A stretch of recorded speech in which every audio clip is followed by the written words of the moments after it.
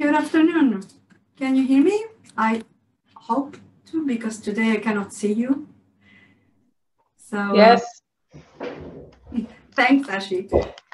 Good afternoon, everyone. So it's 1 minute, no, it's 1:30, so I think we can start.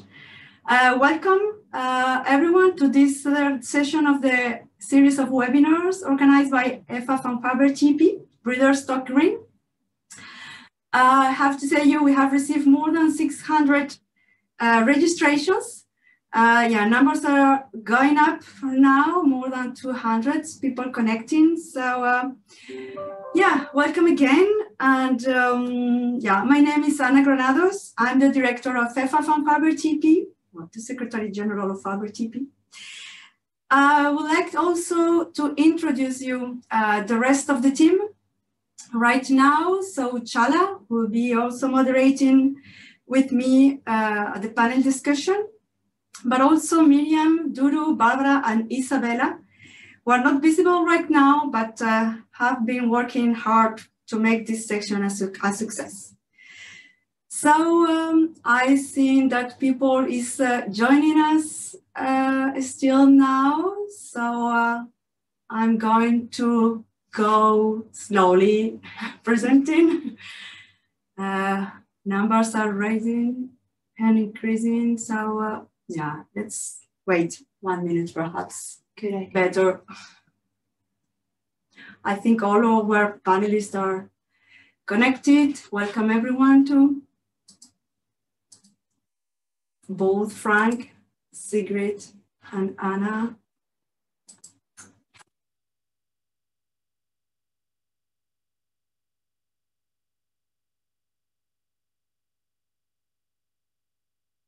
So we have a slide today again to interact with you. We have seen that some of you have already answered the question, to the first question. The first question is to be answered after the third presentation. So we don't have to use it right now. Don't worry, we will take time to answer to these 3 questions that we would like to pose you during the session. So let's go. As I was saying, EFFAB is the voice of more than 40 associations involved in animal breeding and reproduction. They are working in poultry, ruminants, pigs, aqua and insect breeding. We have also FABRE-TP, is representing research institutes in Europe working in the same field. And EFFAB members, the research part of EFFAB members are also members of FABRE-TP. The purpose is to integrate and strengthen collaboration between private and public sector, academia, research in the animal breeding sector. So next, please. So just EFFAB and FABRE-TP, we are involved at European level in policy and development of European research programs. We try also to promote responsible and balanced breeding, responsible research and innovation. And as I said before, we try to connect industry and knowledge institutes to collaborate as much as possible. So the next one, please. So the structure of this series of webinars, today is the third session, is around balance, the pillars of balanced breeding that are in code EFFAB, in the Code of Good Practice for Responsible Breeding. And these pillars are around, yes, as you can see, animal health and welfare, environmental footprint, product quality, and many others. Today, we are going to go through another part of Code EFFAB with genome editing, because Code EFFAB is also promoting and giving pathways to members on the responsible use of breeding and reproduction technologies. So EFFAB is also involved in projects. We are a research, a knowledge provider and we are active in dissemination. We are starting 4 more new projects this year. One of them has already started. The rest, yeah, it should start later. One more thing about this series of webinars I would like to tell you before we go to the house rules is that, yeah, EFFAB and FABRE-TP, as you could see, we are much involved in research and innovation. So our webinars have a strong scientific component. We are engaged in promoting science-based and objective analysis of situations and decisions. So that's why we try to put researchers and science as much as possible in this series of webinars. We hope that it can be understood by everyone. Don't hesitate to ask questions if you don't understand anything. And so for your convenience, now you are seeing the house rules slide. Please, you have 2 boxes. You have the chat and the Q&A box. Please, for questions, use question and answer box. And if you have any technical problem, you have a comment about the series of webinars, if you have any proposal or other question, but it's not a question to the panel, please use the chat box. You can also contact Isabella using her email address.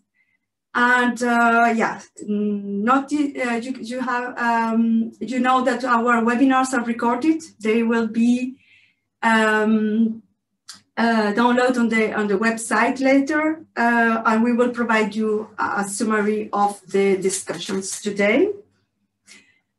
So let's go to the program today. Yeah, sorry, I'm forgetting to talk about questions by Slido. So we are going to use a Slido to try to engage more with you, as we cannot see you. But the purpose is to engage a discussion on this topic on genome editing. So we are going to have 3 questions during the duration of the webinar today. Yeah, you can scan the code with your phones, or you can also put the link in your navigator and take the code V319. So I think next slide, yes, is to show you the complexity of this topic today and the number of position papers, studies, and other references that are talking about genome editing. So yeah, that is the program. Thanks, Isabella. And we are going to start with the first speaker from the European Commission, Franck Swartenbroux, sorry, Franck. Can you hear us? And have you, yes, you are there. That's lovely. We are always stressing a dead one. So yeah, good afternoon, Franck. Nice to see you again. And, can you share your screen? I have to introduce you a bit. But I have lost, no, don't worry, Isabella. We can see Franck better. He's going to share his screen. I'm going to introduce him. So Franck is a veterinarian from the Ghent University. He has also studied 2-year postgraduate courses in hygiene and food and animal origin. So he's now, he has been working for the Belgian Food Safety Agency, the FAVV or AFSCA, as you prefer, and so in Belgium. And now he's working at the European Commission at DG Sante since 2007, I guess, and at the biotechnology unit. The biotechnology unit in DG Sante is in charge of drafting the study on the status of new genomic techniques that was asked by the European Council in 2019. So Franck, thank you very much again for coming.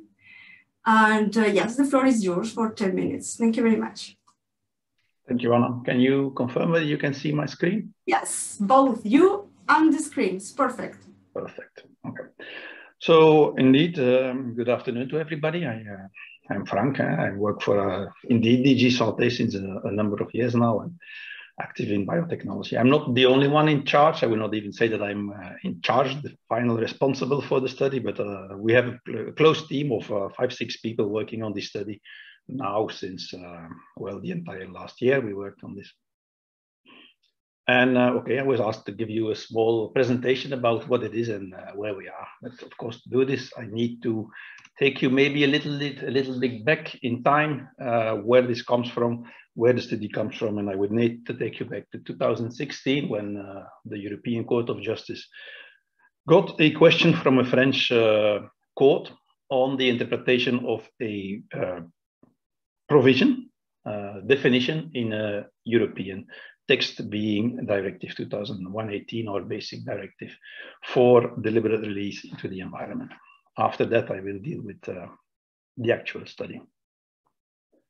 So this question came to the Court of Justice in 2016, and in the end, the court ruled, took its time to think it over, and in 2018 replied to the question. The question was actually what the mutagenesis exemption in the directive is about. Is this applicable to new techniques or not? So maybe you should all know, I guess you know, but for those who don't know, there are a number of things which are organisms which are GMO scientifically, obtained by mutagenesis, but are not globally considered as such. We're talking about pink grapefruit, seedless grapes, and things like that. They are exempted. They are scientifically seen, they are GMOs, but in the legislation globally, not only in the EU, but also in almost all other countries in the world, these are considered not to be GMOs. They are exempt for the legislation. The question was, of course, with the emergence of new mutagenesis techniques, whether these products obtained with these new techniques would be part of the exemption, yes or no. Are these, which are scientifically GMOs, are they also in the exemption, yes or no?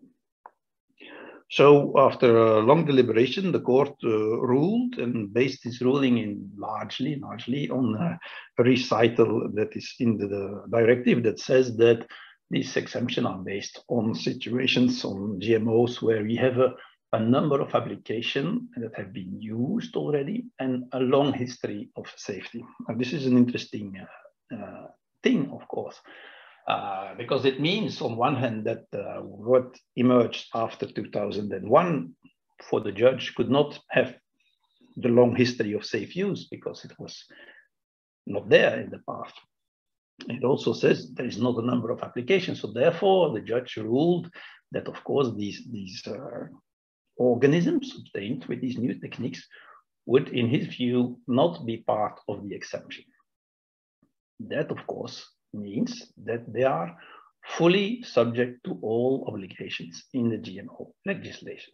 So this gave kind of a shockwave, I would say, through I would say not only the European Union, where we had, I would say, groups cheering for this ruling, and we had other groups crying for this ruling, but it also gave a shockwave, I would say, through the global society, which is occupied in this thing, in this field. I would not say that it gave the same shockwave as, for example, COVID-19 has done, but in the world of GMOs, this clearly has been much debated by many people.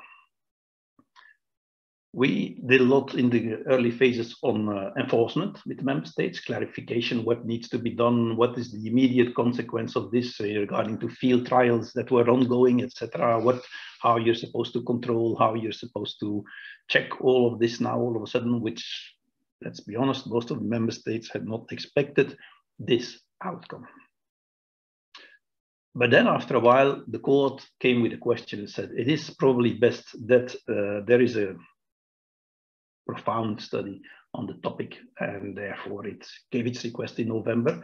The council sent the request, adopted the request, published it into the official journal, but it was addressed to the Commission to make a study in the light of this court ruling. What actually is the status of these novel genomic techniques? This is what the court called, and until then, I would say the global wording was novel breeding techniques, new breeding techniques, but since then we refer to them as NGTs, novel genomic techniques. we were supposed, the commission is supposed to explain what the status is. And they defined what novel genomic techniques are. These are techniques which are capable to change the genetic material of an organism and that have emerged or have been developed since 2001, which is the cutoff date of publication of Directive 2001/18, which already mentions this. It is in fact not the first directive that mentioned this. If you go back to the predecessor of 2001, which is the Council Directive 1990-2020, this also uses the same wording as long history of safe use. Anyhow, the Council asked this to be delivered by April 2021, which leaves us not even 6 weeks anymore, but 5 weeks. And we are, I would say, we are happy to say that we are still on track. So, what is the content of this study? What is really there? Well, it contains a state of play on the implementation and enforcement. And this has been, this is a really highly discussed item, because indeed, for a number of these organisms that are obtained, would be difficult to differentiate from things that can occur naturally. That is really important because, of course, you do not want to submit somebody to the GMO legislation unless he really should be submitted to the GMO legislation. How did we do this? We asked the 27 member states, and we listed 150, I think, around 150 stakeholders active in the EU. And these were consulted on all these problems they encountered with implementation and enforcement. In addition, we had some work done by the European Union Reference Laboratory, together with the ENGL, the European Network of GMO Laboratories, which was on the detection of products obtained by these mutagenesis techniques. So what is possible, what is not possible, what are the challenges, what are the possibilities, what are the impossibilities. We asked for 3 reports. One is ready, it's on the NGT plants, on the plants developed with these techniques. The one on the second one we asked is on microorganisms, GMMs, genetically modified microorganisms, through NGTs, which are mostly used in the fermentation industry and in the industrial biotech. And the last one, which we asked in this order, would be on new genomic techniques, gene-edited animals, because we think this priority reflects the way the situation globally is. There is much more advancement in GE plants than there is in GMMs. There could be a lot of also, but the animals are a bit, I would say, globally a bit slower, not so far yet. So it contains also the info on the status and the use of the NGT plants, etc., in the different industries that are the applications that exist: agro-food, industrial, pharmaceutical. Okay. We also include an overview of the risk assessment of NGT plants. This is work that we have not done ourselves, because of course we are risk managers, not risk assessors, and we have a very strict separation in the EU between risk management and risk assessors. So this was outsourced to EFSA. EFSA has already done a number, or adopted a number of opinions, which are freely available for everybody on EFSA's website.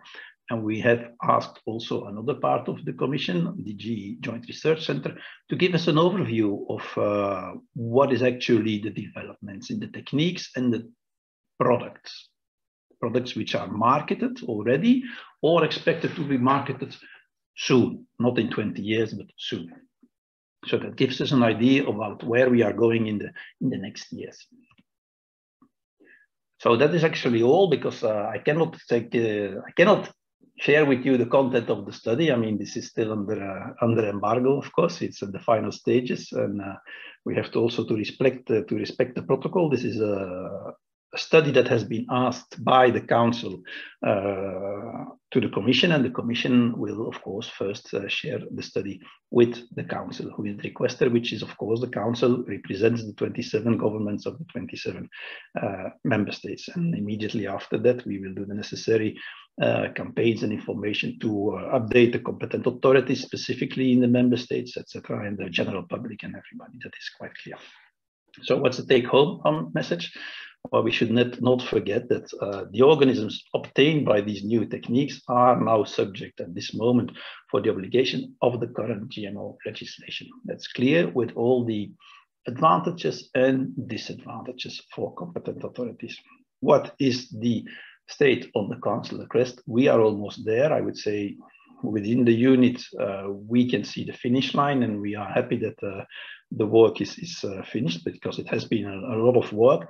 But what I would mostly say to everybody is you have to take your responsibilities and participate in the debate that will follow. Because I guess the debate that will follow after the publication of the study is probably, I think, the most important debate we will have in the history of GMOs in the European Union. I think it will be even more important than the initial debates about what kind of legislation do we want. And therefore, I think it's very important that everybody has his voice heard. I would say, don't take anything for granted. Don't think I don't have to speak out as an organization because everybody knows what I think, and it's common sense to go in the direction as I want it. Participate and have yourself heard, your organization especially. That would be it. For me, there's a small picture there. Indeed, it is a long, straightforward way. When it's really straightforward, when it makes a little bend at the end over there, that is something else. But that would be my final wording on this. And I hope you will all clearly follow what we are going to liberate as studies in the coming 5 weeks. Well, not in the coming 5 weeks, in 5 weeks. Thank you, Anna, and back over to you. Perfect. I hope everyone understood all the legal wording. I think it's not new for most of the attendees, so that could be great. That will be good. I mean, yeah, that's the purpose of today. I mean, we would like to engage dialogue and debate on this topic, so that's one step we used to do here in Brussels. So yeah, let's go to the next speaker. Thanks again, Franck. So I would like to introduce you Anna Wargelius from the Institute of Marine Research in Norway. So Anna is the group leader, is the principal scientist on salmon research and in genetics, and she's working in genome editings. That's why she's here. So, yep, Anna, I hope you can, yes, I can see you. Yeah, yeah, I will share my screen now. That would be great. Yeah. And you have 10 minutes too. We are on time, so that will be. So first of all, I want to thank for being invited to present some of our work done with gene editing, and it sort of fits very well with what Franck said. I'm only going to present what we call the lowest level of targeted mutagenesis, which is the fish that I'm showing actually here. The yellow fish here, we have only knocked out for one single gene using this gene editing technology. And I mean, the effect is big, but it's only 1 out of 45,000 genes that has been removed. This is just how we developed the technology, using this as a single tracer for mutation. Now we're using this technology to target genes which are interesting for production and also for the sustainability of salmon farming. And in this context, we have then developed an idea that we are working on, which we call the virgin salmon, which is a salmon which is salmon that is genetically sterile but still fertile, hence can produce a lot of sterile fish if we get the whole method to work. So I just go back and show why we're doing this. We want to have the sterile salmon because most salmon are then reared in open sea cages, and there is escapees every year. It's decreasing because you have better technology to maintain or keep the fish, but still it's a problem. And also as the breeding gets more and more advanced, the genetic differences between the wild and the farmed salmon will increase, and these salmon in Norway are bred at the same place as the wild salmon. So there has been shown in several publications that when they intercross the farmed salmon with the wild salmon, this changes the genetic integrity and also the life history of salmon. So in this context, my group has been working with sterile salmon for a long time. We've first been developing and still working on triploids. Although the triploids has some welfare problems, we also then been working with other types of technologies. And in this context, we started to work with trying to develop the vaccines for sterility. And when we started that project, we also needed to see which genes could be a good targets to develop sterility. So then we started with functional genetics in salmon. And this was just at the time as this CRISPR-Cas technology was published. So it sort of was already in 2014, 2015, we developed this technique in salmon. And as shown here, we could knock out here the dead end gene in salmon, and we could make fish which lacks germ cells, as illustrated here, where you see a knocked out fish for dead end, which then lacks the ovarian cells, the oocytes, while the control has it. And then this fish is not only sterile, we also see that it's sort of very beneficial because it doesn't enter precocious maturity, which is another problem in salmon farming. When they enter precocious maturity, especially then the males, then the fish have not so good welfare and also stop growing and also more susceptible to disease. So they are sort of not only this genetics protecting the wild strains, it's also good welfare. However, before I go in more closer to this fish, I just wanted to show you how it's done when we edit the fish in salmon. So we made a movie just to illustrate how this is done. So this is our broodstock that we produced for the albino knockout gene. So actually it was 4 or 5 years ago now. And we are working with many different features. So it starts with that you get the sperm from the males, you check the quality, and we fertilize the eggs. And then my Lena in my group, she's had prepared the CRISPR constructs together with the Cas9, which is then targeting specifically what gene you want to target. And then you have an enzyme that comes with it that cuts the gene at that place. And then we inject single eggs like this after 3 to 6 hours after fertilization.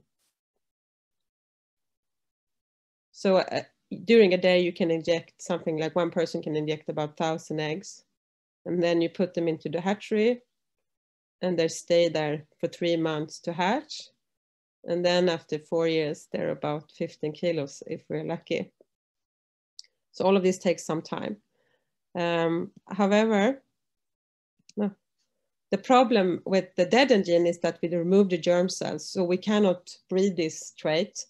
So then we came up with the idea that maybe we could rescue this knockout and then be able to produce large amount of sterile fish. So we're currently working with this method where we sort of knock out the dead end gene in the wild fish, or in the wild type fish, not in the wild, in the wild type fish. And then we also at the same time add mRNA, which codes for this protein.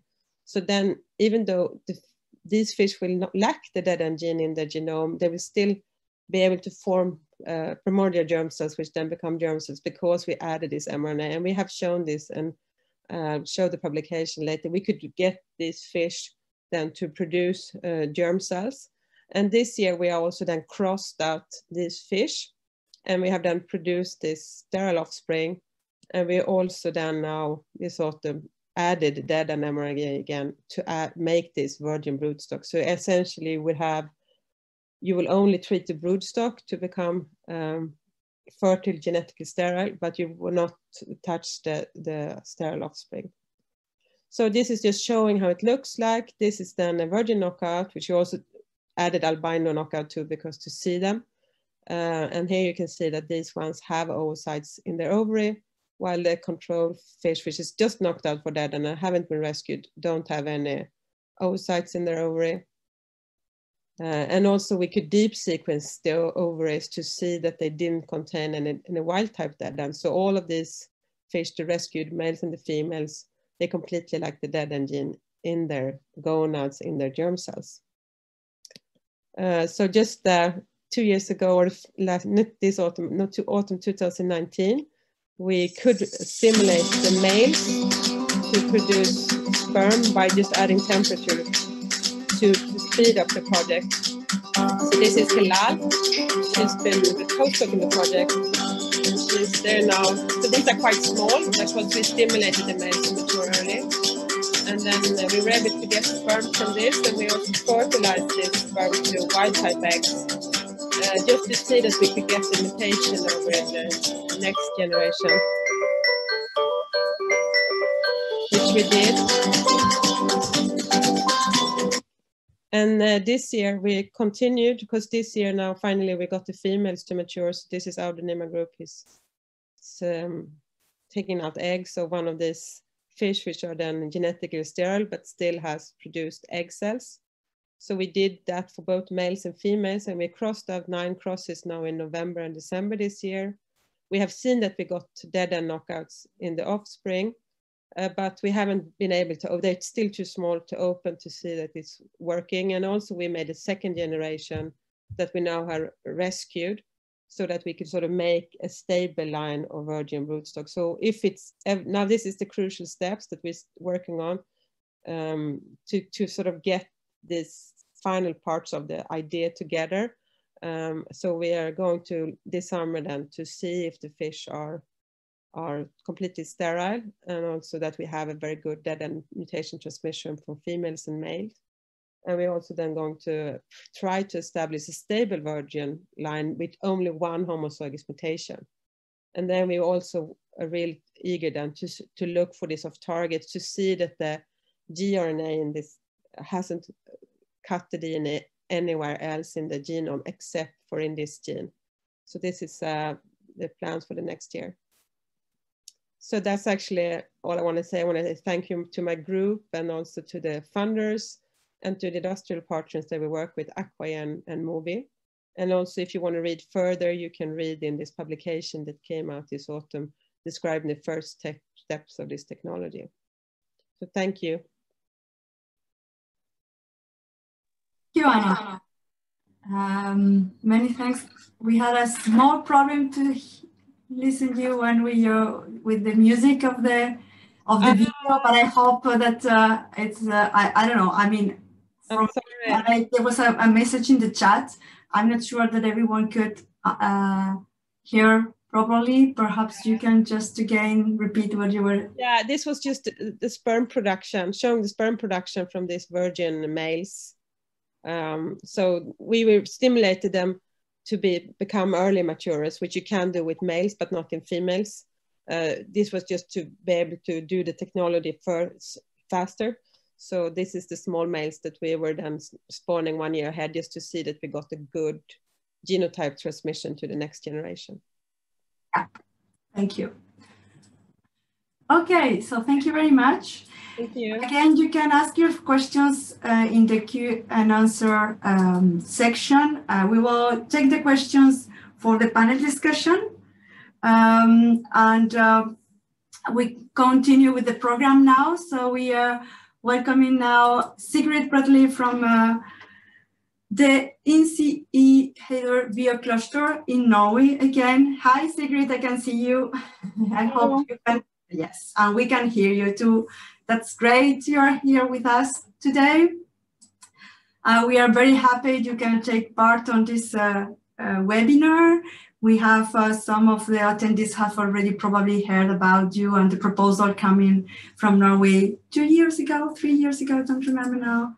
And yeah, I'm going to give you the floor to be sure that we are following the program and to keep the time under control. Okay. So I will try to share my screen. Just a second. Let's see. Because you are going to tell what is the Genovate program, so I'm not think it's So can you see my slide now?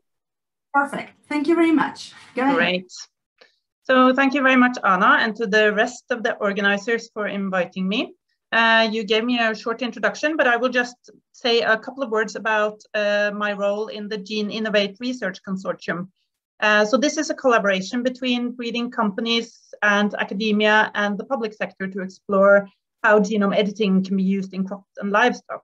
And the consortium also includes 3 EFFAB members, Genome, Topics Norsvin, and Aquagan. And here the aim is to develop genome editing as a research tool to study plant and animal genetics, but also to explore whether it has the potential to be a breeding tool, and then in particular to improve plant and animal health.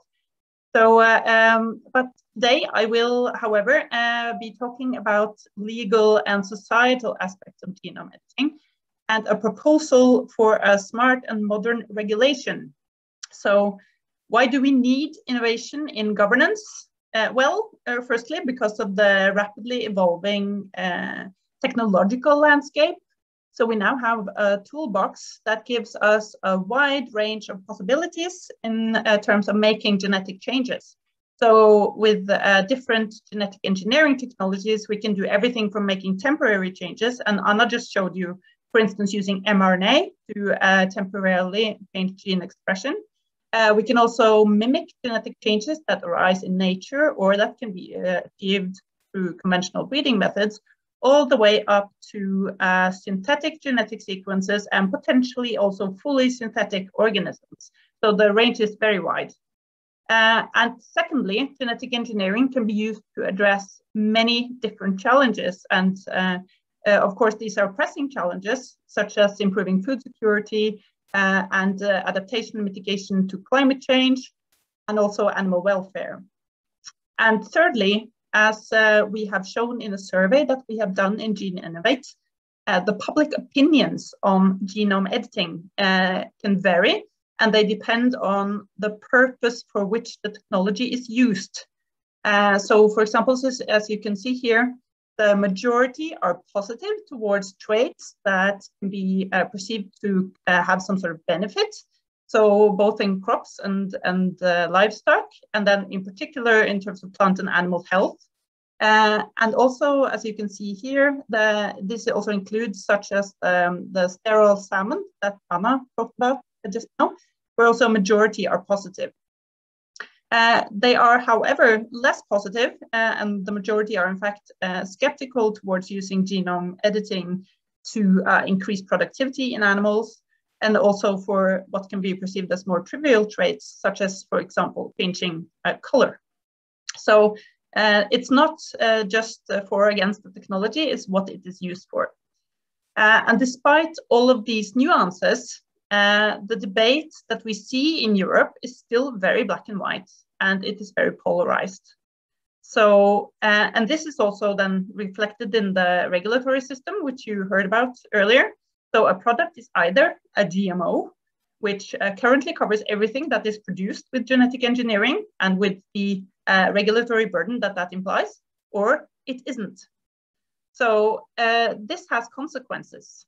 So the current regulation basically means that it is a time-consuming and expensive approval process that favors big industry and is unaffordable for smaller companies. Producers will often choose inferior methods to achieve similar results. And Anna mentioned in her presentation making sterile salmon, triploid sterile salmon, which are not GMO. And this is then, in terms of the regulatory status, will be preferred. Of course, different regulations and labeling requirements for what is essentially identical products will lower industry interest to use technologies that can be beneficial. And of course, even enforcing legislation, which it is currently, will be challenging, especially in terms of detection requirements when products are in principle indistinguishable. But also deregulation has consequences. So if you deregulate a technology, you basically have no oversight. You have no option to assess risk or other consequences, such as the impact on sustainability. And you have no real consumer choice if you cannot label a product. So this is the background for a project that I was involved in when I was working for the Norwegian Biotechnology Advisory Board, where we asked ourselves the question, so how can we utilize the potential of genetic engineering in a safe and sustainable way that promotes trust and transparency? So this is the more important question. And we came up with a more differentiated regulatory framework that better reflects the different uses of genetic engineering. So in short, it is a three-tiered framework based on the nature of the genetic change that has been made. So here, first of all, organisms that have non-heritable changes would be exempted, so they would not be considered GMO at all. But within the framework, on tier 1, which would be subject only to notification, we would place organisms that have genetic changes that are comparable to products that can be obtained through conventional breeding methods.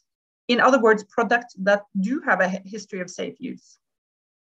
On tier 2, which would be subject to an expedited assessment, we would place organisms that have other or larger species-specific genetic changes, which are unlikely to pose a significant risk. And on tier 3, we would keep the transgenic organisms that are the familiar GMOs, and also organisms that have artificial genetic sequences added to them.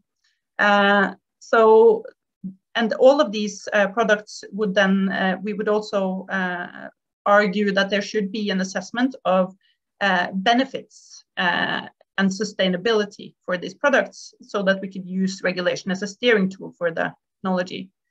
And importantly, you could tailor labeling and traceability and detection requirements to the different tiers to make it feasible, because we know that one of the major headaches now is that products that are genome edited, that are indistinguishable from other products, really cannot be detected. And in the process of developing this model, we actually placed public dialogue at the heart of the project and used it as a steering tool to shape policy. So we asked Norwegian organizations and the public on their views about regulation of genetic engineering. And we got many responses. We got over 50 Norwegian organizations that expressed their views. And on the one side, especially from the industry side, their main concerns was that they need an enabling framework that lowers the regulatory hurdle so that they can use this technology. And the framework should be science-based and risk proportionate, and it should offer more predictability. On the other side, which are stakeholders that typically are opposed to genetic engineering traditionally, they expressed their concerns that these are technologies that we have little experience with. They could have a large impact on ecosystems, especially when the technological development and deployment is rapid, and that requires a need for precaution. But there were also many shared views between and across all stakeholder groups, and what they did agree on was that there is a value in regulatory oversight and public trust, that gene editing and other genetic engineering technologies can contribute to sustainable agriculture and aquaculture, that competitiveness on the international market is crucial, and that it is important to safeguard health, environment, and to consider societal benefits, sustainability, and ethics. And we believe that our proposed tiered system really merges these different important aspects. It is science-based, it lowers the regulatory hurdle for using genetic engineering, but it still provides oversight and control. And this in turn then will inspire transparency and public. And while it is probably difficult to get political backing for a radical overhaul of the regulation in the current political climate, this model offers a compromise that hopefully there could be political willingness for. And now this is, of course, high on the political agenda. In Norway, we are doing a review of the legislation. And of course, as you heard in the first presentation, there's also a study being conducted in the EU. And we hope that we really can be forward-looking and find a regulatory system that can take us into the future. Getting it wrong by over-regulating these new technologies means huge opportunity costs. It could also result in a lack of transparency because genome-edited products can go undetected, and it might be tempting to not declare genome-edited products. But under-regulation, on the other hand, can result in a lack of control and a lack of trust. So we do need consumers on board for genetic engineering to have a real future. So getting it right, on the other hand, will allow us to harness the potential of genome editing and other gene technologies to enable a transition to a green economy and a sustainable future in a safe way while maintaining public trust. So thank you very much. Thanks, Sigrid. Many thanks. I think you are right. This is a quite polarized debate. So that's why we are so happy to host today this meeting. We hope there will be other ones. So we are going to move now for the first question, Slido. There are some people asking for the link. Now it's in your screen. You can check your phones, or you can type also the link in your navigator. And yeah, please participate. Give us your opinion on this question 1, which is the following areas of application of genome editing do you think will be the most interesting? And we are going to see in 2 minutes the responses in another, yes, in our navigator. Stopping sharing, you can still see you, Sigrid, thank you. Yeah, it's ongoing. Yeah, so vote. You can still vote with the same code that is, yeah, is now. So you can go to slido.com with the code V319 or scanning the code in the screen. And yeah.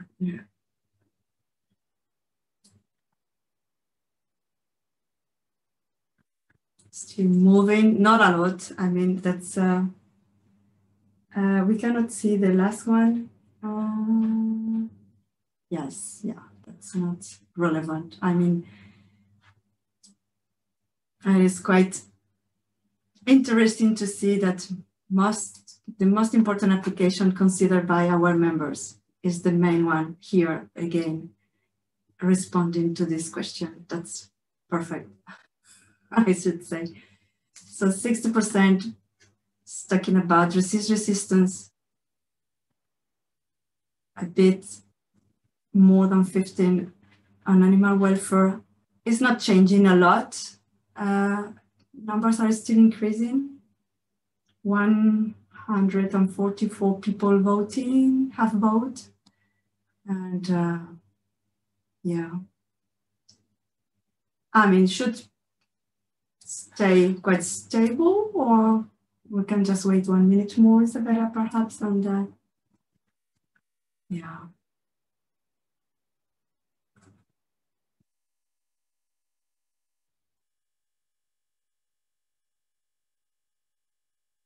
We will talk a bit about all these applications later during panel discussion with Craig Lewis and Laurent Schibler from EFFAB and FABRE-TP.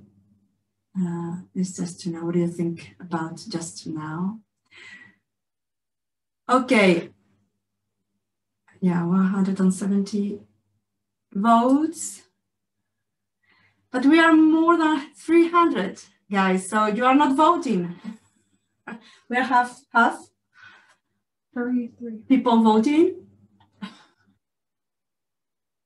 Okay, I suppose that's you can vote for more than one. No, here is the most one. Yeah, no, it's only one answer. Okay, I think we can stop. It's all the time around 60% of people think that it's interesting for disease resistance. So yeah, we are going to go ahead the program and introduce Franck Meijboom from Utrecht University.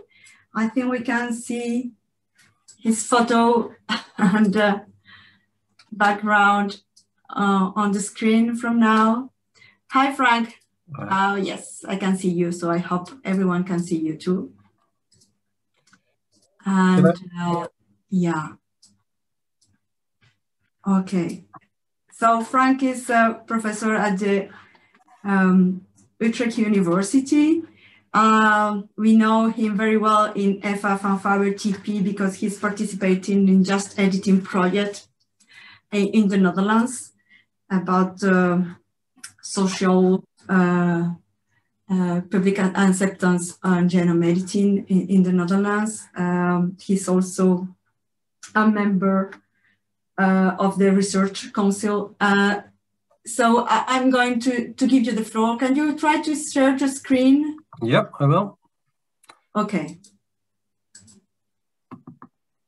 So I think you can start because you are going to run over time and we cannot see anymore the slide with your presentation. So, okay. Can you see the slide now? Yeah, perfect. Thank you very much. Anna, thanks a lot for the introduction and also for the kind invitation.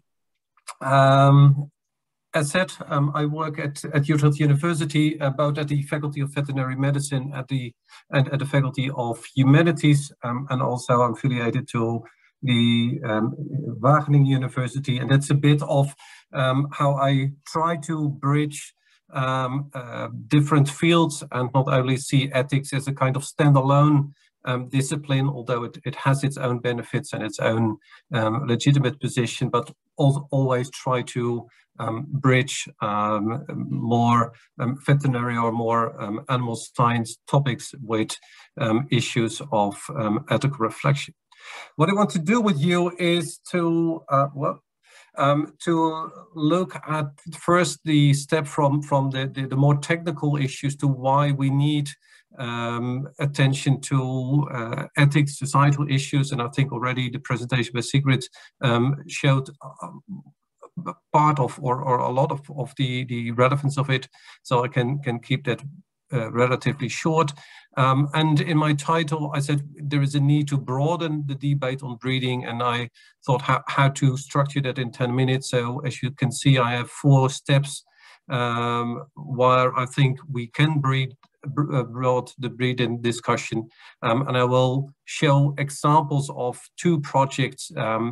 One is the Bovrek project, which is strictly not on gene editing, but is informative at least for these points, and the other one is the project that Anna already mentioned, the Research Council from the Netherlands funded project on gene editing. So the first is, of course, you cannot do anything in breeding without having sufficient information and knowledge about what it is. But you also need normative issues. But the question is, of course, where do these come from? And I think already if you look at the different aspects, each of them are not only asking for very technical questions, but they also are about breeding is goal-directed. So the question is, what do we aim for? What is valuable? What is preferred? That's not only a question that we can answer from biology, but that needs reflection on values, on a certain future perspective of what we think to be desirable. Similar to technology. How should it be used? Who is allowed to use it?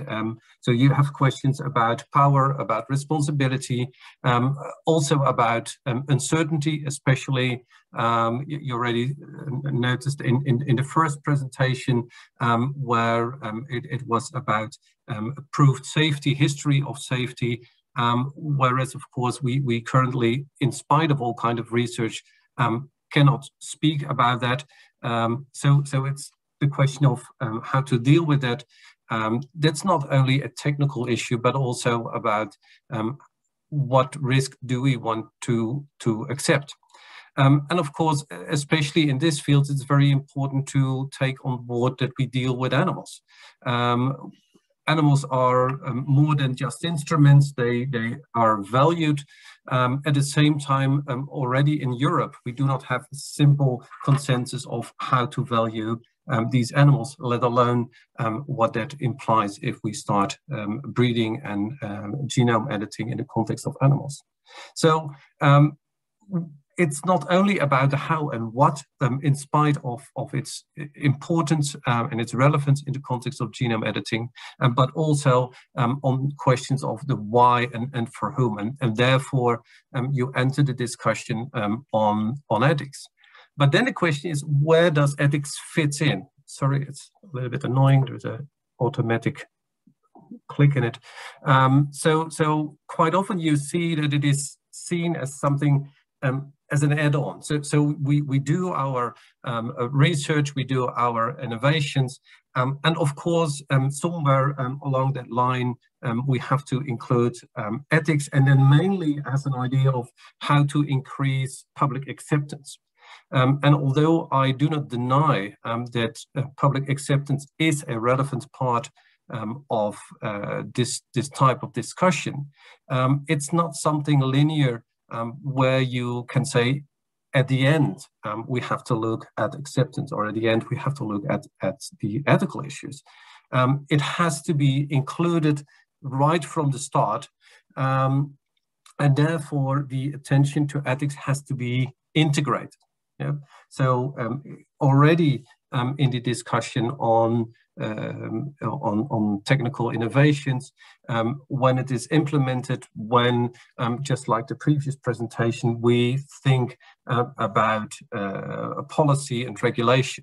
So it's not a standalone, but it has to bridge and be included in all parts of the steps towards a potential implementation and practical use of gene editing in practice. So then the question is, of course, where do we need to broaden the debate? And the first step is to include more than experts. Of course, the experts both in ethics and social science, in livestock breeding, are essential. Also to deal with the ethical issues, because you need good, sufficient information to have that discussion. But experts are simply not enough. The public engagement is essential, and only engaging with the technical experts simply limits the debate and limits the perspectives that you need to include in this discussion. And to just give two examples of the project we run, one is in the Bofrek project, the so-called Demox game, which is by Donald Bruce, adjusted to discussions on genomic selection, where we try with a card game to enhance discussion, which give you information, which trigger a debate, and which is not aimed to say, well, we want to build acceptance only, but to engage people in the public in this type of discussion, to make them understand what's going on, but also make up their own mind of this innovation. At the same time, in the Just Editing project, we interviewed a lot of experts, but we also deliberately included focus group discussions with a general public. And we did it together with Sarah Middelveld and Phil McNaughton. And the interesting thing is that from these focus group discussions, we get a lot of relevant information. I'll come back to that later, which at least is not only in contrast with the interviews with the expert, but at least broaden the focus and the discussion. So then the second point is to say, well, we need to do more than risks. You see that there still is the dominant institutional debate is on measurable risks, whereas the public debates are much more than that. And to explain that is that, for instance, in the Demox game, you can say, well, the discussion on how to use, in this case, genomic selection is not only about how safe it is, but for instance, also that you can use it to support local breeds, And then the discussion is about tradition, about independence, about regional aspects, which is much broader than the discussion whether it's safe or not.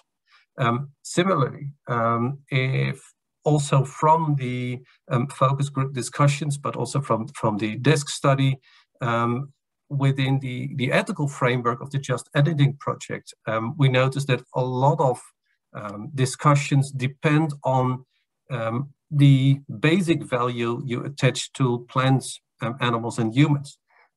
Whether you see gene editing as something of a view of moral perfection, or whether, for instance, discussions on breeding practices as such you think to be problematic. So then the third is that it's important to do more than just welfare. So the animal welfare is, of course, highly important and is a real additional issue next to plant breeding. So they are seen as sentient beings that have interest, but the important point is that it cannot be reduced to welfare only. And to show you that in spite of its importance to take welfare on board, the aspects related to animals are not the same.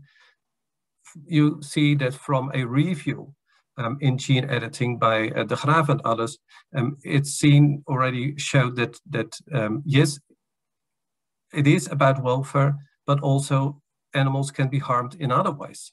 The recent opinion by the EGE also mentioned that you can talk about de-animalization of animals, so that you remove certain capacities from animals, such as cognitive capacities. And yes, of course, in some cases, these are relevant in terms of welfare, but in a lot of situations, you could say, well, it has to do with a lack of respect for the individual animal rather than a welfare only. And a final example is a paper I co-authored with Koen Kramer, where we showed that the concept of telos, so that an animal has an aim in itself that can be frustrated, has a relevant tool, a relevant part to play in the discussion on what we do with animals in terms of breeding. So yes, animal welfare is highly important, but at the same time, we cannot reduce the discussion to welfare only. Finally, it's important to look at more than only the new issues. So quite often the ethical discussion is focusing on what's new. So what's different in gene editing from other innovations in breeding or classical characteristics of breeding.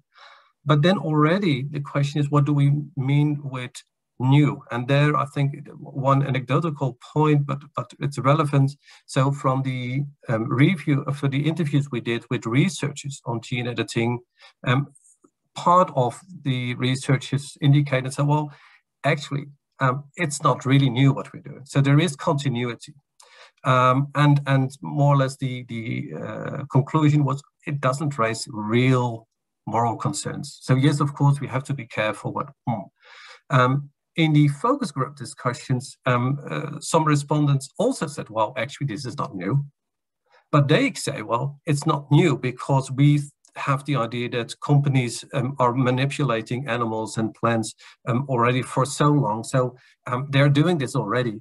It only shows the moral unacceptability of the whole system.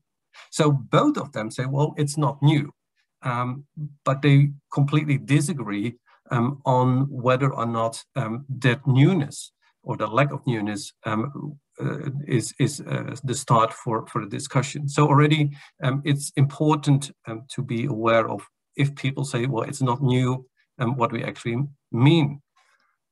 In addition, the question is, where is the relevance of the newness? So for instance, in the genomic selection project, it seems that there are not really new ethical concerns. So you could say, okay, well, that's clear. So then it's morally neutral. And from some part in the genome editing project, it's sometimes more or less the same. However, it's important to be aware that even if it doesn't raise new questions as such, the fact that the pace of the development or the uncertainty, issues about responsibility could imply that well-known discussions come back, raise new points of concern that needs discussion among experts, but also within the public. And most importantly, I would say, new technologies quite often can make existing debate much more explicit.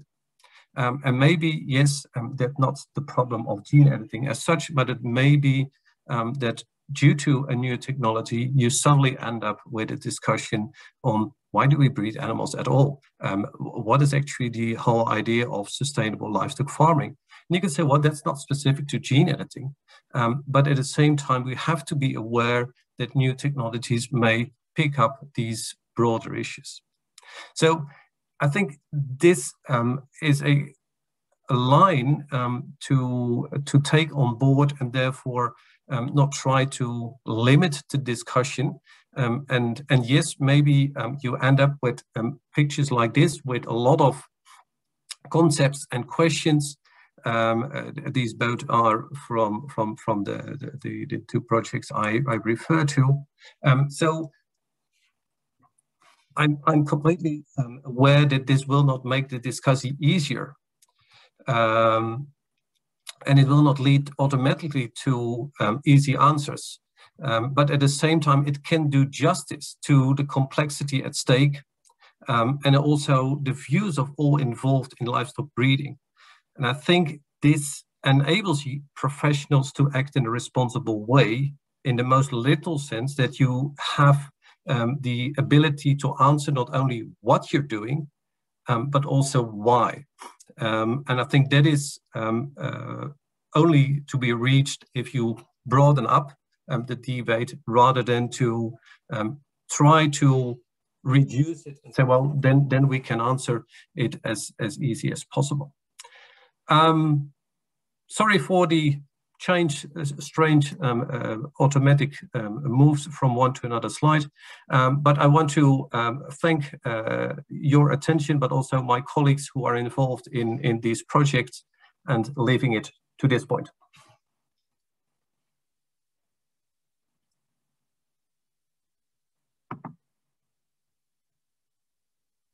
Much, Franck. Yeah, don't worry about the slides. It's something that was not important. I have a new question. Some of you already started to answer. Apologize, Penny. We have forgotten to add a last answer to the questions on Slido. That's that's known of above. Of the solutions or the applications that could be raised by genome editing. So the new question is which areas of application of genome editing do you think could be perceived positively by consumers and other stakeholders? We have already 40 answers. And yes, it's ongoing. So it's the question before the panel discussion.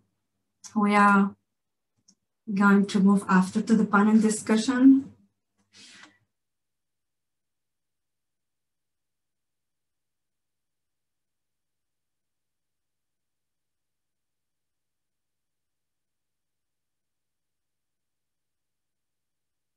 Okay, still disease resistance. The first one, but not the only one, because here you can answer for more than one. You can vote for more than one answers.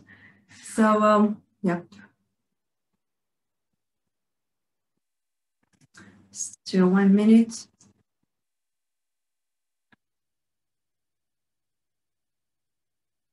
And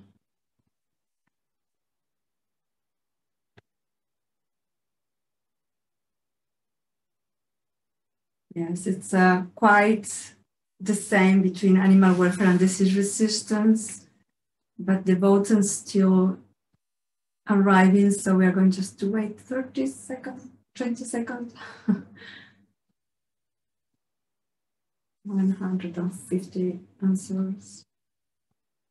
Yeah, it's 65% for both animal health and welfare, but protection of wild populations and protection of genetic diversity are running behind too. I mean, this is quite the, we have got this answer because that was, well, today the audience is quite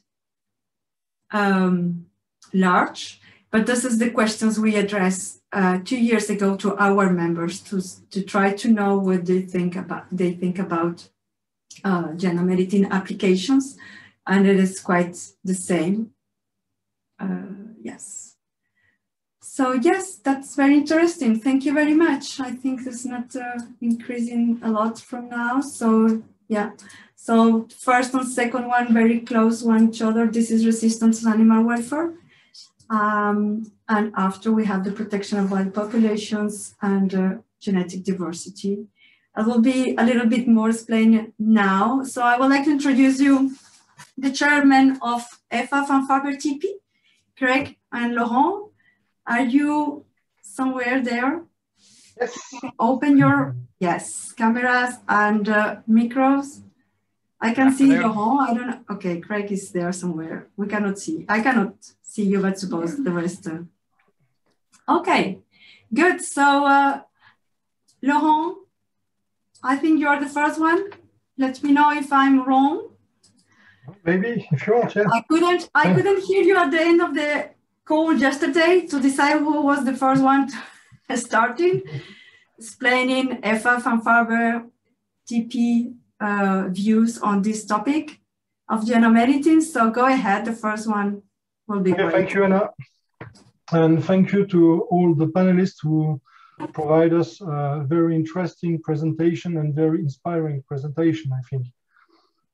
Yeah, maybe I can just explain how the conclusion of many discussion about genome editing within FABRE-TP.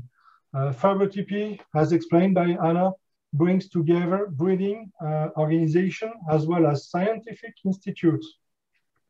And we discussed a lot with several different visions in order to try to define a common vision of pros and cons of this technology for both the animal science and the breeding sector. And we came to the conclusion that this technology provides great opportunities to improve knowledge and to meet a diversity of society needs. But at the same time, we recognize that genome editing is not a magic bullet and is not absolutely required to improve sustainability of the livestock sector. Genome editing is just one additional tool which could be more efficient in some circumstances.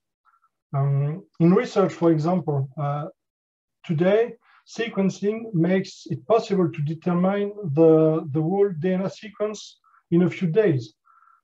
Identification of mutation is quite easy, including deleterious mutation occurring naturally during gametogenesis and leading to genetic defects.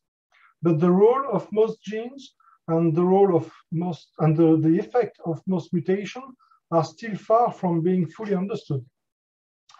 Genome editing methods help defining this role in livestock species instead of rodent experimental models, and this would be much more relevant due to the physiological differences across species. Likewise, for the breeding sector, genome editing could be used to speed up the transfer of some existing mutation from one breed to another, a process we call introgression. In cattle, for instance, this process of multiple steps of crossing and back crossing takes about 10 years. In contrast, it could be completed in only 3 years using genome editing, possibly with reduced impact on genetic diversity compared to introgression.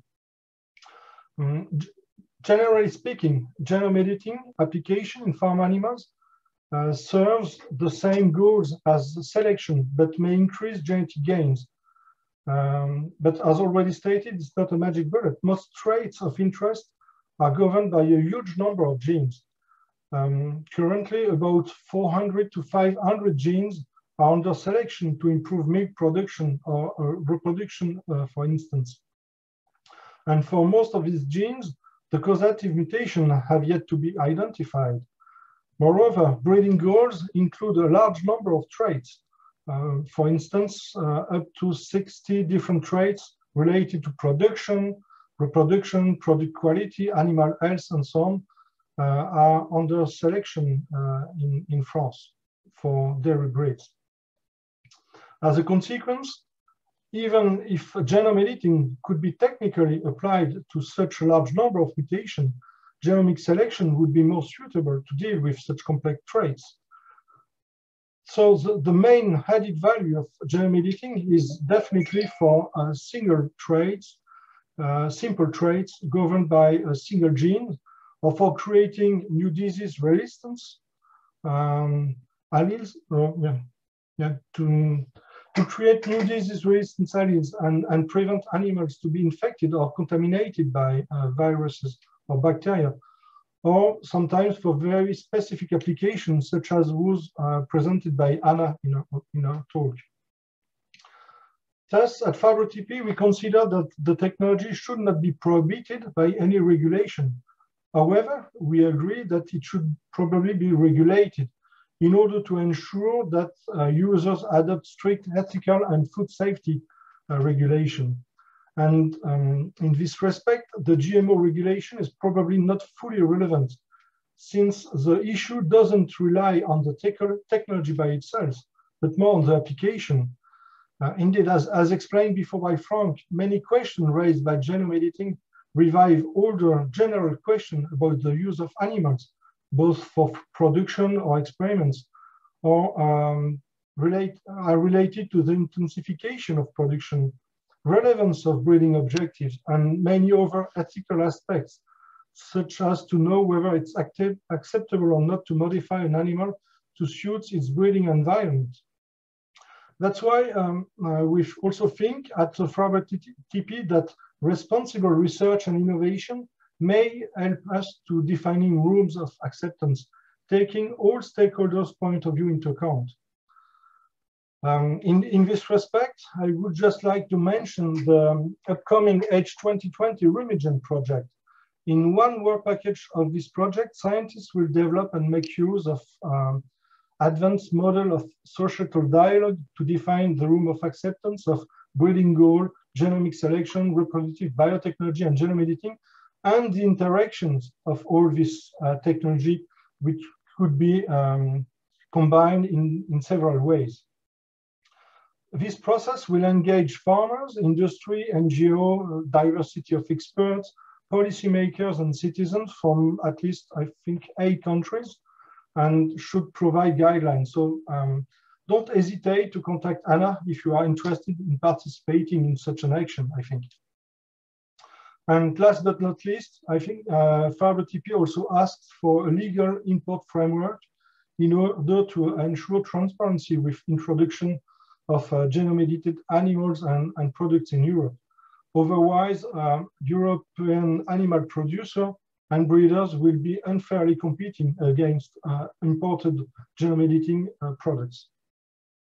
I think that's try to summarize the discussion within FABRE-TP, and maybe Craig will provide more inputs from the industry partners.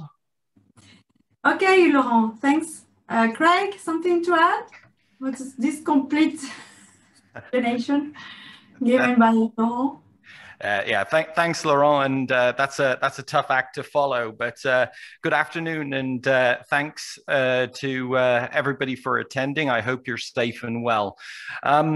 I think what I will add to what Laurent said is really as EFFAB, you know, and Anna and discussed what the team at EFFAB does, but it's our humble privilege basically to represent the members, which would represent basically many of the breeders across multiple species, from salmon, which we've heard about today, dairy and cattle, sheep and goats, pigs, and now moving into that insect space. And obviously those breeders represent actual farmers, breeders that are out there in the industry. So, you know, it's really important that we understand that, yes, we're talking about an animal breeding, animal technology, but this radiates down through the whole of rural Europe and our cultural heritage. I think another point to impact and talk about as well is that for centuries, honestly, we've been very progressive in terms of breeding in Europe and globally leading innovation in terms of selective breeding across multiple species. And you know, this debate is honestly part of seeing where we fit into a more global breeding platform now, as a lot of these supply chains become global, as Laurent said. And I think it's a testament to the work that EFFAB do and programs like Code EFFABAR that show the European breeders and European producers are being proactive in trying to make sure that we have sustainable and responsible breeding into the future, that we want to increase to engage and be transparent in that breeding process. So in the context of animal breeding, I think it's really to focus on three core principles of innovation.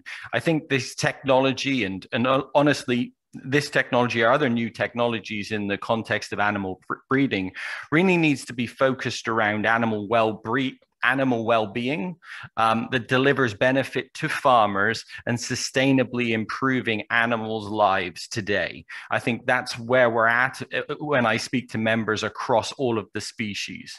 We need to be transparent in our efforts when it comes to animal breeding and the utilization of technologies. And we need to proactively today, especially in the age of social media, with the whole supply chain, all the way from the consumers to the research institutes that Laurent represents in terms of FABRE-TP. Now, in terms of what I think when we start looking down the supply chain and we look at the context of legislation, or more importantly, consumers, average European citizens, which is where EFFAB and the breeding industry really want to engage. I think the value principles around the use of genome editing really involve transparency. I think that when we talk about these new technologies, there's nowhere to hide. We've got to be transparent and we've got to have an open dialogue. And I really appreciate the comments of Franck in his presentation, talking about engaging in that dialogue. And I think that's one of the reasons why many breeding organizations sign up for EFFAB, is to be a part of this dialogue. We need to listen to all stakeholders. I think understanding that, or having the feeling when I speak to other stakeholders in the supply chain, that the animal breeding industry is not receptive and does not listen. Certainly, I do not see that in my practical day-to-day life. And certainly from an EFFAB perspective, we're open to listening to all members of the supply chain.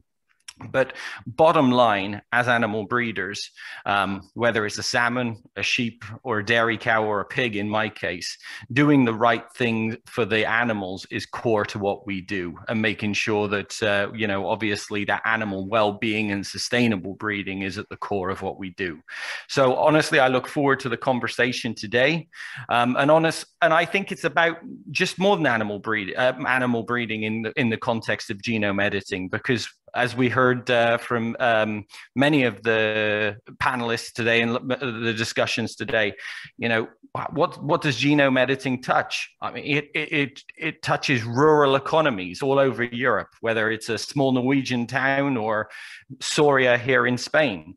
It's about public safety, because let's face it, COVID-19, a lot it's influenza, there's a lot of things that can zoonotic diseases, so it has consequences from a public safety, public health perspective, an animal welfare perspective. We've talked about that, and then of course the environmental sustainability. So certainly appreciate the opportunity, and I look forward to the debate. Thank you, Anna.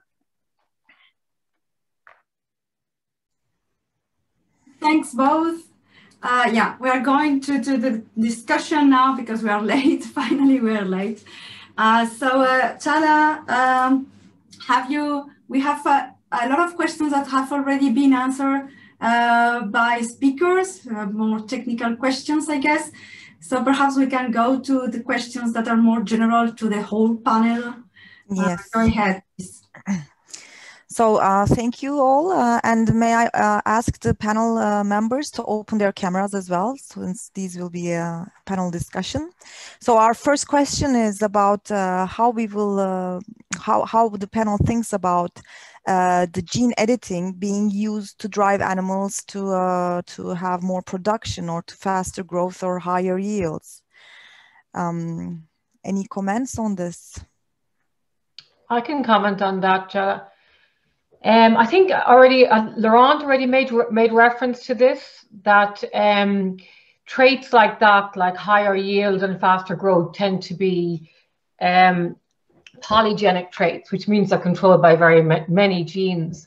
And they, as such, they wouldn't be a target for gene editing because it's not feasible to edit multiple genes. Sometimes up to 100 genes could be controlling some of these traits. So the focus for gene editing has been on typically single gene traits, or traits with very small number of genes. And these tend to be health and welfare traits. So dehorning in cattle, sterility, disease resistance, typically. And another point to that is that it is using traditional breeding methods. It is very, I wouldn't say easy, but certainly very doable to increase growth. It's quite a simple trait to record and to improve. But typically, certainly in my industry, in the salmon industry, our biggest challenge is the health and welfare of fish, of all the fish. We can always make fish grow faster, but we want more fish to grow well. And this is why these traits are so particularly important and challenging.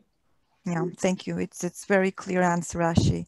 Any other panelists would like to comment on this? Yeah, I can comment.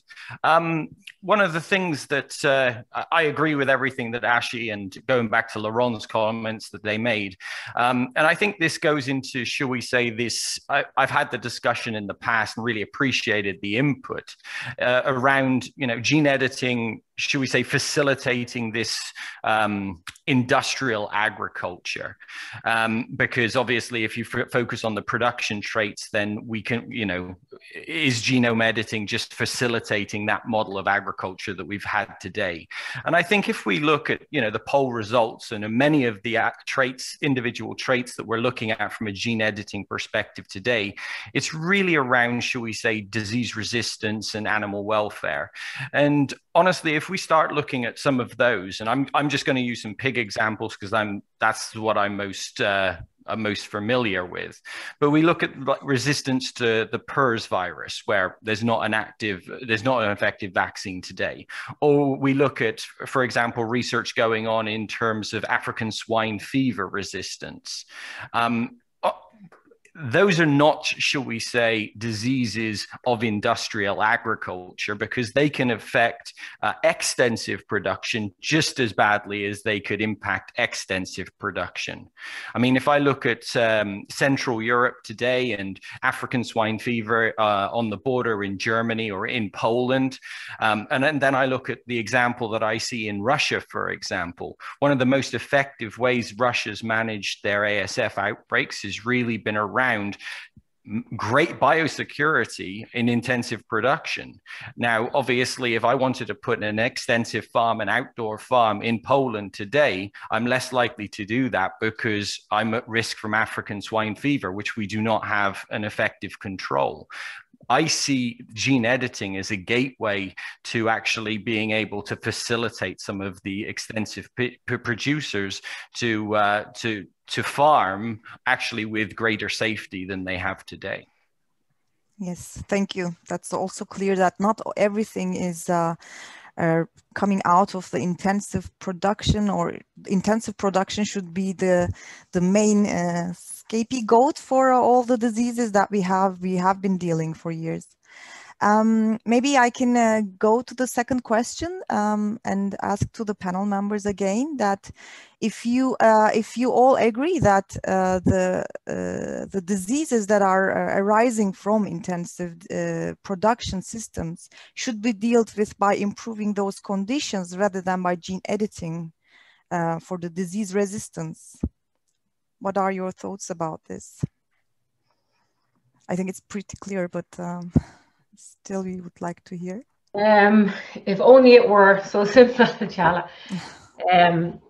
I mean, we've had many of the diseases we suffer from in salmon aquaculture are in the wild species, not just in a salmon in the wild, but in many other finfish, and even in crustaceans and mollusks in the sea. So we are unusual in that we are farming in the wild, I suppose. So diseases have always been with us, and diseases have always been with humans as well, as we're only all too aware at the moment. So we don't believe, we know that the conditions under which we're farming are very, very good conditions for fish. For example, in salmon farming, 1% of the space of the sea pen is actually fish, and 99% is water. But diseases will always be where there are hosts.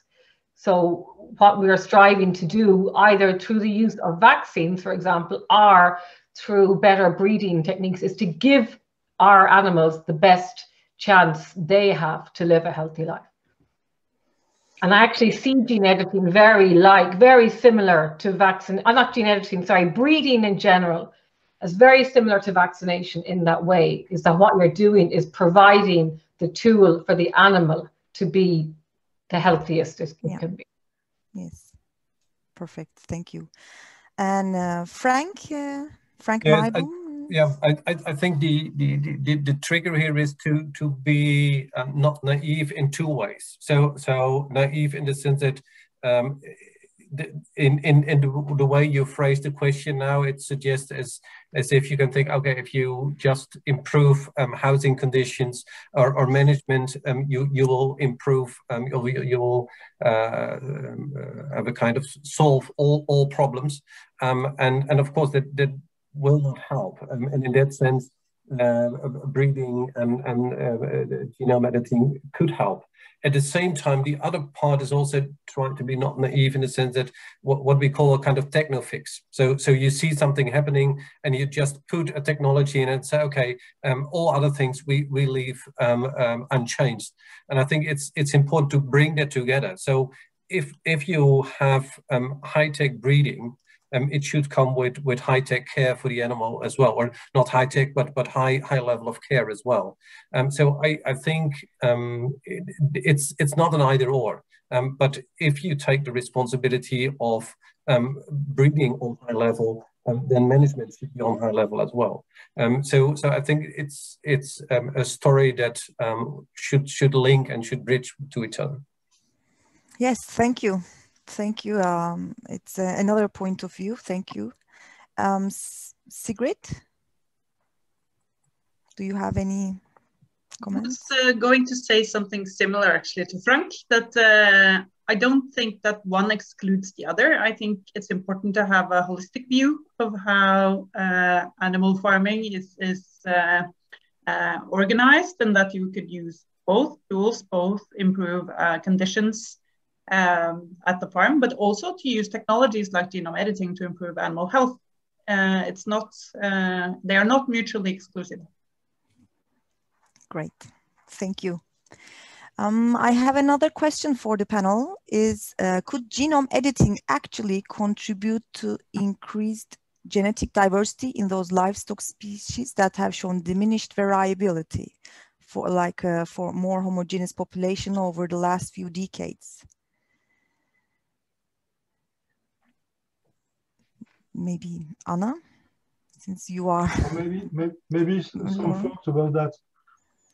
I don't think that genome editing can directly have an impact on diversity, but genome editing can provide some opportunities for local breeds. For example, in my previous talk, I just said that we can do a lot of things just using selection and genomic selection. But genomic selection can only be applied on large reference population. In local breeds, you don't have this reference population, so you don't benefit from genomic selection. In that case, that means that the large breeds can have more genetic progress than the local breeds. And I guess that in some way, if the difference in terms of efficiency between large breeds and local breed is too wide, this can lead to some changes, and some farmers can decide to adopt large breeds instead of local breeds. So using genome editing can also provide much more genetic progress in these local breeds and bring more opportunities to keep these local breeds alive and not just in storage, in liquid nitrogen storage, as it's done sometimes. Yes, thank you. That's puts forward the situation. Something, or should I say something? Or did you? Yes, please. No, I was thinking. I mean, it's an interesting idea, and I definitely, in terms of using non-targeted mutagenesis, just random mutagenesis, I think this is a much better idea, and definitely this can be pursued in a controlled way. That's the difference. You could sort of make, based on science, those targets that would maybe what you think is the problem with your read. And then you can also replicate this because you know exactly what you're doing. So it's more safe in a way, but it's maybe a little bit speculative. So I guess they should, it would be nice to do science on it first. Yes, of course. Thank you, Anna. Anna, you have a question? Yes, I think we have gone to the most of the questions. I mean, if there is something else I have missed, Chala, but I have a question regarding, it's more for Franck and Sigrid, regarding transparency, and perhaps to the other Franck, Meijboom, but this is very legal, regarding legislation. Yesterday, the transparency regulation entered into force in the European Union. And so there is something there that could seek to involve more citizens and other stakeholders in the process of agreement for market. So what do you think about this? And for Franck, Swartenbroux, is this foreseen on the study from the Commission to refer to this transparency regulation? Well, I will maybe start. Yes, indeed, the transparency regulation is in force since from tomorrow onwards, I think 27. Okay, end of this month, it is applicable. It is indeed foresees an extreme, I would say, degree of transparency if we compare to other countries and other blocks in the world. I mean, where in the past you could, as an applicant, easily say 99% of my file is confidential business information, and therefore it cannot be shared with the general public. This is now completely reversed. Now there is only very limited chapters that can be invoked as confidential if motivated why. Okay, so in general, everything is public. In addition, an applicant that wants to apply for a GM plant or a NGT plant or whatever it is, needs to, in advance, say which studies he's going to perform to decide to try to find out whether this product is safe to be placed on the market. And this can be, this envisaged studies will be open for comment, for public comment. So that is then, will then also be judged. And there will be an input from our side and from EFSA that would say, well, you would probably at least need to do this and this and this on top of this. Otherwise, it would be problematic. Then the applicant can do all the studies if needed. And if in the end of the process, then there are studies which have been announced as going to be done, and they are not done, or the result is not there, the applicant needs to explain why this is not there, because there have been rumors in the past that, well, this is what everybody says. An applicant, in the end, he only submits the studies that suit him well. Okay, so this is something that has been claimed for many, many years. We have no evidence of this, but okay, this will make things maybe a little bit more clear and change this, hopefully change these rumors. Whether the transparency regulation applies on the new situation, or the situation as it might be in the future. Yes, of course, the transparency regulation applies on everything which is regulated products, which means if you need an approval and authorization, you need to go through the process. It fully applies. There is no escape. So I hope this helps. Thank you. Thank you, Frank. Yeah. Sorry, Sarah. Go. No, you were asking your question, Anna. Yeah, but you're the moderator. Sigrid, have you an opinion on this transparency regulation? No, I don't think I will comment on the regulation specifically, but I would rather make a more general comment on the need for transparency, because I really think that it's key. Because as we've learned from the earlier GMO debates, the narratives that have been told, that a key part of the problem is the lack of transparency and the lack of trust. And I think regardless of the benefits of the technology itself, we will never succeed if we don't have consumers and the public on board. So, and I think also we've learned that now from the COVID situation with the vaccines, that transparency is key and information is key. So that's really I think that's a nice place for me to end, is to really encourage all the academic and the industry that considers to use this technology to really be transparent and open and participate in the public debate. Okay, thank you very much, Sigrid. There is an interesting question. Who do you think should decide in which circumstance should gene editing be permitted?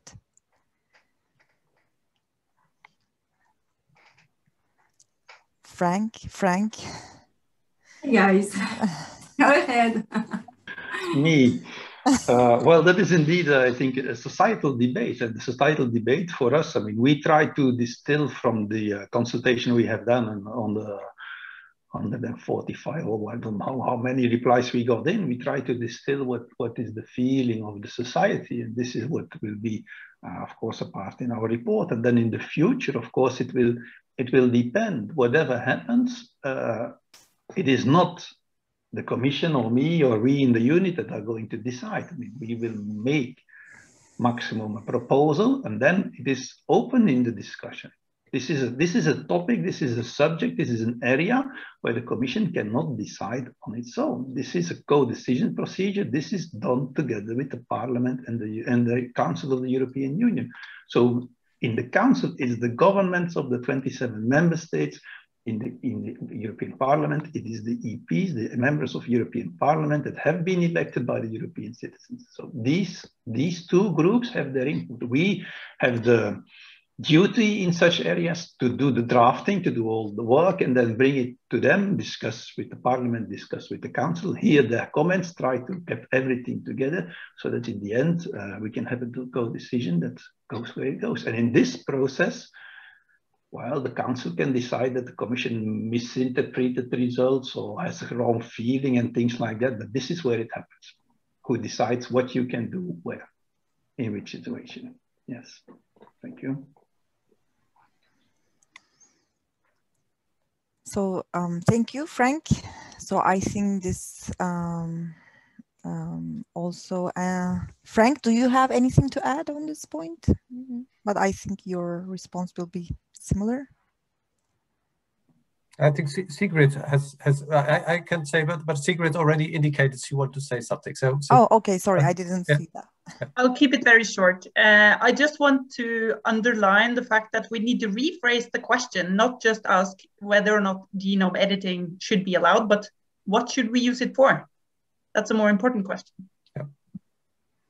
Yes, thank you. Yeah. Anna? Frank is raising hand. Yeah, thank you. I mean, I think Frank and Sigrid hit it on the head there, but I actually think that that this question also relates to the last point as well. I think that the transparency piece is a key part of that question on which traits we should use. And what we need, going back to the talk we heard before, is that robust framework that facilitates a transparent usage of this technology within the context of member states.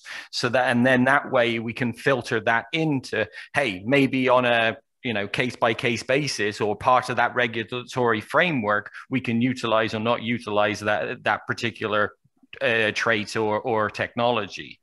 But the transparency piece, I think, comes first, and we can link that into the legislative piece. Yes, thank you, Craig, for the addition. Now we have a question for EFFAB, FABRE-TP, and the European Commission. How do you think about the Norwegian proposal on genome editing? So may I give you the floor, Anna, first? Yeah, I can take it. Well, that's a very interesting proposal. I mean, we know Sigrid since 3 years, so we have discussed a lot about this. I think that the point is what we think about the proposal is what we can take from different countries. There are a lot of ideas. There are other regulations in other countries around the world on genome editing, on genetic modification. So it's one more proposal, I mean, because it's not enforced. And that's the exercise that we should do, is to take what is running and is working in other places, or what are the ideas, and to have perhaps a global governance on this topic.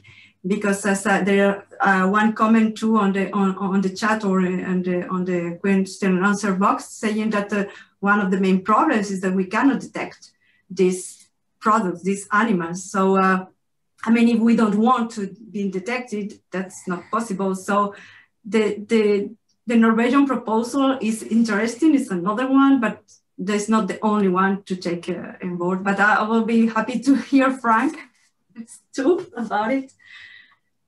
Yes, well, indeed, during the last year, one of the tasks we did with a few people was we studied the legislation and the legislative changes going on in approximately 30-35 countries in the world to see how the countries that have already taken a position in this debate, how they think, how they regulate what they do, and how these systems interact with each other, how products can be imported, exported from the one to the other, and how this would articulate with our current situation, and of course, what could be the impact of future changes, because we do not have to forget the EU is one of the big exporting markets in the world.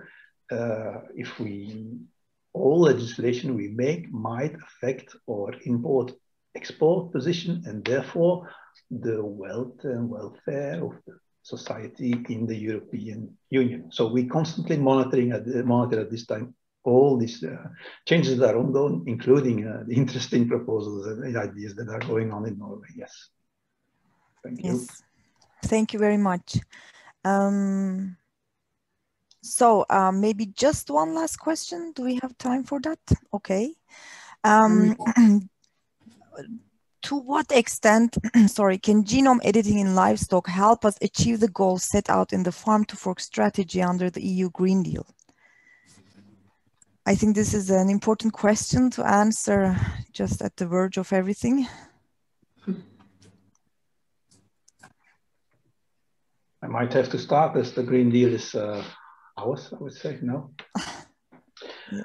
Well, in general, we all think that gene editing is a tool. It's maybe not the miracle tool, but it's a tool. And we are very much in favor of an inclusive society where people and products and techniques get their chance, their fair chance to demonstrate how they can contribute to what we have now set as important goals for the future, to have a sustainable agriculture with which we can feed the world and certainly feed the EU.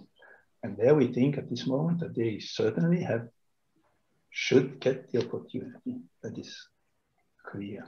I don't see how we could rule out any way of production in advance, like saying you are not in the game. That is very difficult, I think, at the moment where the Commission has set its very ambitious goals on sustainable agriculture. Mm-hmm. Thank you. Yes. Thank you, Frank. Craig, Laurent, anybody else? I'll just add something. I mean, I really appreciate your comments, Frank, and I think I've been following the Farm to Fork strategy and the Green Deal for a period of time now, and I think there was a wonderful presentation by Meet the Facts yesterday in terms of some of the challenges are out there. And I agree with Franck completely that, I mean, they are lofty targets, and I think everybody, no matter whether we're talking from an animal breeding perspective, a whole supply chain perspective, needs to work together to achieve those goals. But I mean, I think that given new tools, new technologies like gene editing, those goals are achievable. But certainly we need to innovate in many ways, in many different areas of agriculture to hit the goals of the Green Deal. But so, like I say, I agree with you, Franck. This is just one tool to get us down the road. Maybe in addition to that, I think the Green Deal helps in the discussion also to broaden up. So not only to have the a kind of one-shot discussion saying, are we in favor or against gene editing, but to have that broader discussion and say, okay, well, what do we want within Europe with agriculture, with livestock, and from there on to have a discussion whether and to what extent gene editing fits in it. And I think that's a much more, it's a complex but much more fruitful discussion than the current debate to say, is it GMO, is it not, is it, yeah? Because then we end in a very technical, in spite of its importance, technical debate, and loses a lot of its potential. Yes, exactly. Yes, Anna, please go. It's very important not to stop the science. I have sometimes experienced that people say to me, why are you working on this? This is too much regulations. And that's very uninspiring and very not looking into the future. We need to do the science irrespective of the regulations. And maybe one of these scientific findings will be what people, what will, bring us into the next step and maybe provide a Green Deal, a green solution. But if you and everybody else is sitting, oh, let's not do this because there is regulation, let's not do the science, that is a very, not a very good path to walk, I think. That's a very important message that has to go out. I mean, we have to do the science to be able to provide the solutions, and it cannot be stopped, that science, because of the current regulations. Very important. Yes. Yes, thank you, Anna. I think also Corona has taught all the societies a lot about how to relate with science and policies. Anna, we're back to you because I think we're over time, so I couldn't take more questions. I'm trying to respond to some of the questions. Okay. Writing, because there are a lot of them that everyone is asking a lot of different relevant questions. So I think we don't have time anymore. We are running out of time. So we have the last question of Slido. Isabella, can you help me? Yes. To bring this slide with the code. I mean, some of you have already responded, and those of that do not agree with genome editing can now give their opinion. So do you think that genome editing could be another tool in the toolbox of animal breeders after having these presentations and discussion today, which is not finished? We need more debate, we need not more conversation, we need to explain better what is even selective breeding, genomics, genome editing, and all. So yeah, vote please, and I'm going to give the floor just after to Ashie to make 3 minutes conclusions. So yes, okay, it's increasing on the votes, Ashie, so we are going just to wait some seconds. Well, I have to say that there is a lot of people coming from the breeding sector today, so we have 3% strongly disagree, no comment, 4%, disagree 9%, like you can see, and yeah, majority is, wow, this is still increasing, thinking that they agree or strongly agree. I mean, we will share in the summary of today. We can share the votes and make and explaining depending on the number of people coming from the breeding sector and other sector stakeholders, NGOs, and so on. Because these figures just now just strongly agree and agree. Yeah. On 80%, it's not relevant. I mean, so we have to give the floor to other people that are less represented today at the debate. So Ashie, are you ready? Yes, I was hoping that would get to 50% for strongly agree. But we should wait until we get to 50%. I know. Anyway, I just want to close up this meeting today. I want to thank everybody for attending. Over 300 people, over 350 people. It shows the level of interest there is in this subject. So thank you all. Thank you to Anna and her team at EFFAB for organising not just this seminar, but these Breeders Talk Green seminars. They're super. And thank you especially to all our speakers today. I think we saw a good cross-section from what this issue is about, scientific, regulatory, legislative, and ethical. So I think today was a good cross-section of that. We could have spent a day on these issues easily.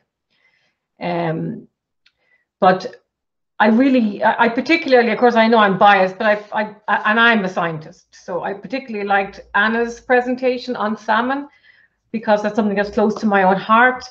But what she showed is that we have a tool here that can be used for multiple wins. It can, we have a tool that can be used for a win for the environment, a win for the industry, and indeed a win for fish health. And we don't often get those kind of tools. And I think it was Sigrid also mentioned that we do have something that can induce sterility in salmon already. We do have triploidy. But that's like a sledgehammer, it's the equivalent of maybe a chainsaw versus a scalpel here, when you look at what it actually does. So triploidy adds another set of chromosomes. It's kind of an assault on the genome, and sterility is a side effect of that. But triploidy is allowed, and triploidy is commonly used, because it solves a problem, but it also gives welfare problems to our health and welfare problems to animals. So we have a better tool in our toolbox. So I share Anna's frustration. I could pick it up there at the end, and that we have these tools, and we are particularly slow in even developing a framework around this around how we can legislate for this. And of course, this gene editing is not confined to Europe. This breeding is a global activity. So in my company, we're breeding fish mostly outside the European Union. Norway, well, you can argue inside or outside, but North America, South America, UK, now outside the European Union, and our smallest breeding activities are in Europe, actually. So if these tools are approved and regulated in those regions, we will be using them in those regions, because they are to the betterment of, as I said, the environment, the industry, and the fish. So we do need to bring the public along with us, as Sigrid said, but we need the legislators to help us with that. And we need the framework for that. It's not going to happen on its own. And coronavirus showed us that we've always thought in Europe that we're at the forefront of lots of things scientific, but we haven't been on this. So, maybe we need to be a little bit more flexible and a little bit more listen to the scientists. So with that, I'll call this to a close. I wish you all a good weekend and hand you back over to Anna. Nothing to add. I mean, we are out of time, so people is leaving. So yes, thank you very much all for coming today, joining us. Thank you again, and keep safe, healthy in these times, hopefully we can meet very soon all together and in a room to discuss about this topic and breeding in general. Thank you very much all. Thank you. Goodbye.